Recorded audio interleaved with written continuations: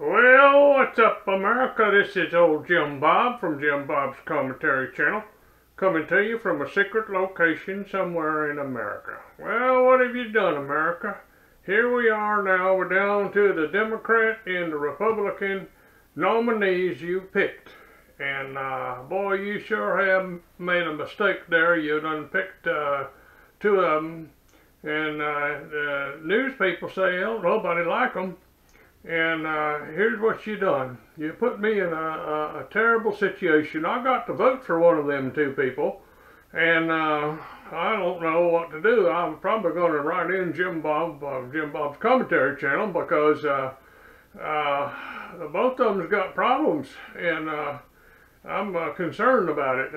On the one hand, on the Democratic side, you got this lady running, and she's been in Washington pretty much all her life. She's a career politician, and people say that she's tells lies and stuff like that. And her husband, he is a known liar, and so you know, he got credit for balancing the budget. But as you recall, when the budget got balanced back there on that Democratic side, did you get any big refunds or anything back from the government? I don't think they sent us back all the extra money they had after they balanced the budget. They just sort of kept it up there and spent it, and then next thing you know, a Republican come in there and he started up a couple of wars. And well, he got in a couple of wars. I don't know if he started them or whatever. But anyhow, and then pretty soon everything is upside down again. And so there you go. So you got your established Democratic politicians, been in politics for all their life, and so if you vote for that one, you're going to get the same old stuff you've been getting.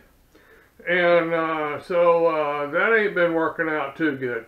And then on the other side, you got this fella, he's a billionaire, and you know who I'm talking about. And anyways, he done, all he does is insult people. And by God, people like that. And I tell you why they do. Because they're sick and tired, and so am I, of the way Washington has been operating over the last several years.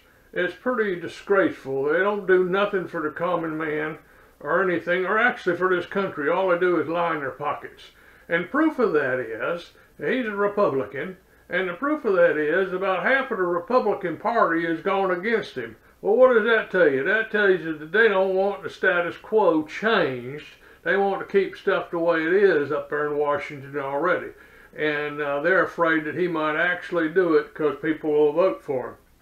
And the people are frustrated, and that's why they're going along with him, on account of they're frustrated with what's been up there before. And they're hoping that this fella can get up there in Washington and turn things around.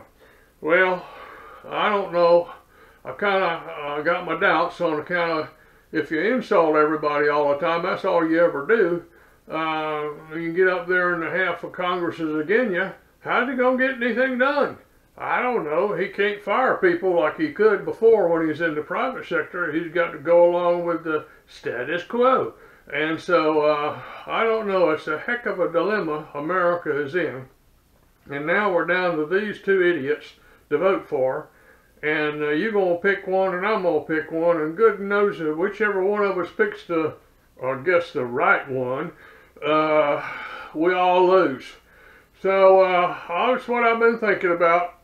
What you've done to us now, America. We're in a bigger fix than we ever have been. And Lord knows what the next term of president's going to happen to us. We need to change Washington. Washington needs to get off their ass and start doing something for America instead of the rest of the world. And that's why this fellow, people following him, because they believe that. And that's true. That is what needs to be done. America needs to come first. I agree with that.